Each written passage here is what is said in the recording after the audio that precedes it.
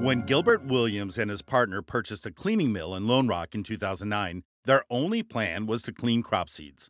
Then one day, a young employee took some seeds home and ground them up to make a pancake mix. From there, ingenuity took hold, and the idea for Lonesome Stone Milling was born.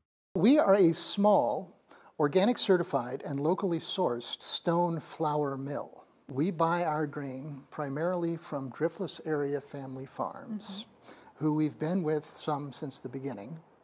And we clean it with this machine behind me, and then we take it into the next building and we mill it into stone milled flour. Stone ground flours retain the bran and germ from the wheat kernel, parts that are often removed when flour is ground with a roller mill, making them more nutritious and flavorful. Stone milled flours are whole grain and bring back a traditional way of creating food. This is a 1947 Clipper 29D, and it's been here since the 60s.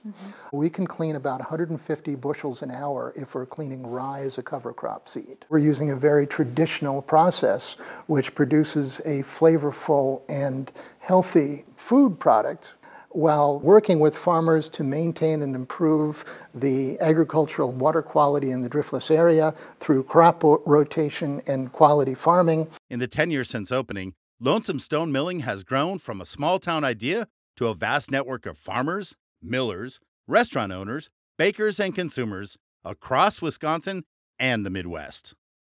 And now you know you're Wisconsin.